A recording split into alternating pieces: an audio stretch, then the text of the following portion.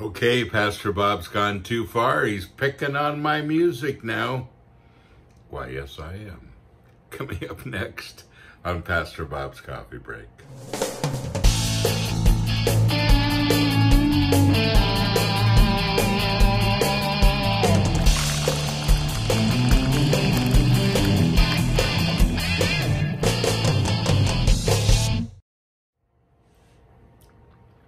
I have been forgiven. It's one of our mugs. And that and our new poster, which is so cool. Quit Playing the Church and Be the Church, free download. You can get them both right here. wearemetalwearefamily.com, and our coffee and all the other cool stuff. Well, here's the question for today.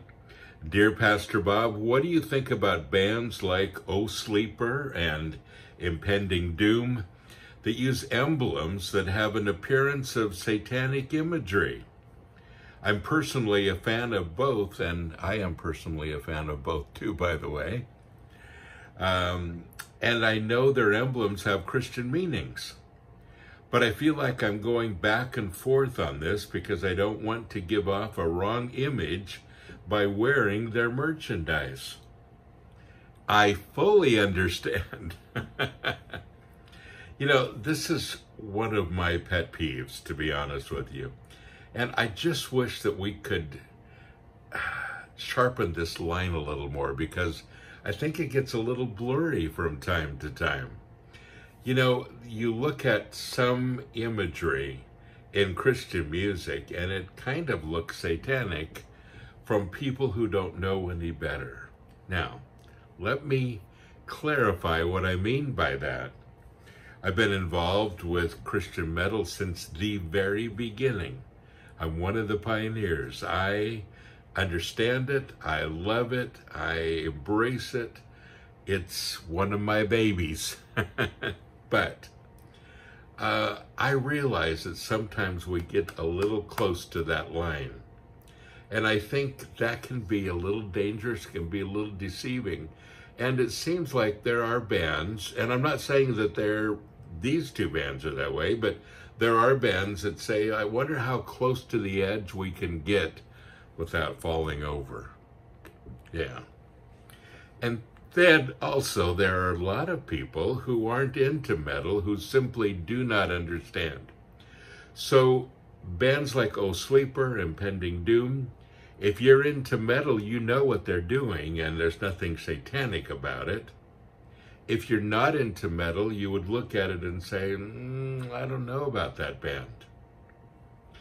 For me, if I were to wear a shirt from one of these bands, I'd wear it to a metal concert or to a place where metalheads hang out. Would I wear it to a traditional church or to the grocery store? Probably not, because people wouldn't understand, and I don't have an opportunity to explain it to them. See, that's one of the problems. Now, there's a reason I chose this mug today to drink out of. Because everything that we do, everything we proclaim, should be, I have been forgiven. Jesus died on the cross. Should be a very positive message, not a negative one or not a confusing one. It ought to be clear. Well, I'm going to go to Romans 12:2, and if you have your Bibles, turn with me if you would. This is a scripture we've gone through many times, and we will again. And, you probably noticed by now, there are some scriptures I use over and over and over again, and I do that for a reason, because I want you to get very used to these particular scriptures that need to pop up in your head whenever you need to use them. And this is one of them. Romans 12:2, do not conform any longer to the pattern of this world, but be transformed by the renewing of your mind. Then you'll be able to test and approve what God's will is, his good, pleasing, and perfect will. Great scripture. And conforming to the world can be part of this. Now, let me read this from the Amplified. That's when we get serious. Do not be conformed to this world, this age, fashioned after or adapted to its external, superficial customs, but be transformed, changed by the entire renewal of your mind, by its new ideals and its new attitudes, so that you may prove for yourselves what is the good and acceptable and perfect will of God, even the thing which is good and acceptable and perfect in his sight for you. Now, that kind of says it all, doesn't it? I'm about to sneeze, and so I'm trying not to. Something in the air this morning.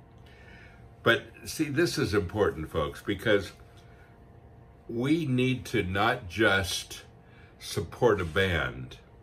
We need to make sure that our message is clear. And I'm not a guy that says, oh, I don't understand metal, and so therefore I think this looks satanic.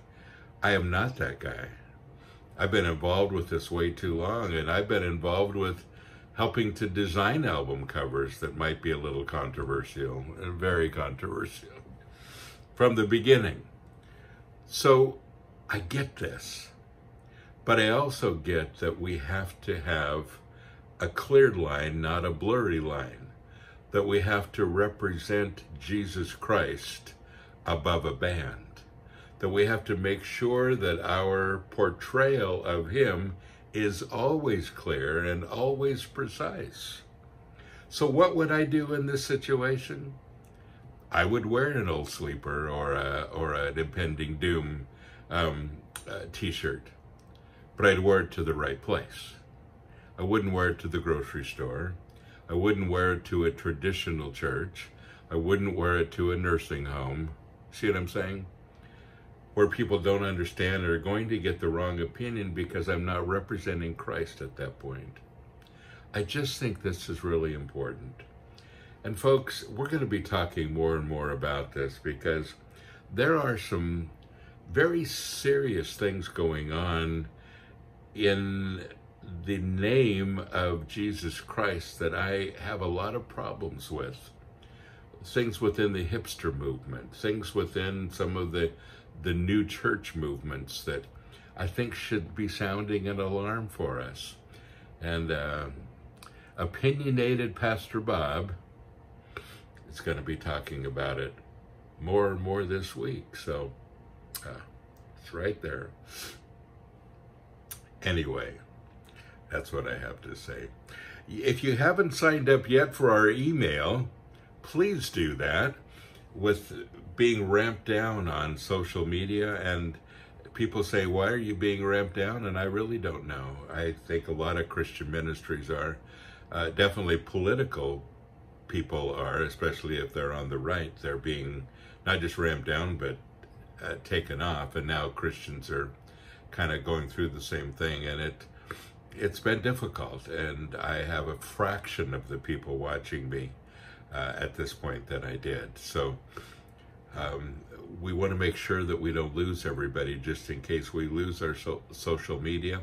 We'll be announcing some new social media accounts soon on some new platforms, but you can always find us on our website, sanctuaryinternational.com.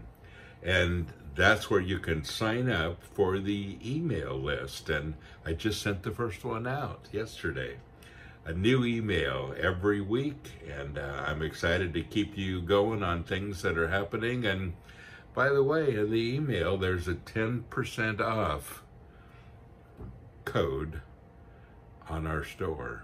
I know. It's worth it, huh? And what's the code? Well, you got to sign up for the email. There you go. So folks, don't forget you are blessed. So go and be a blessing.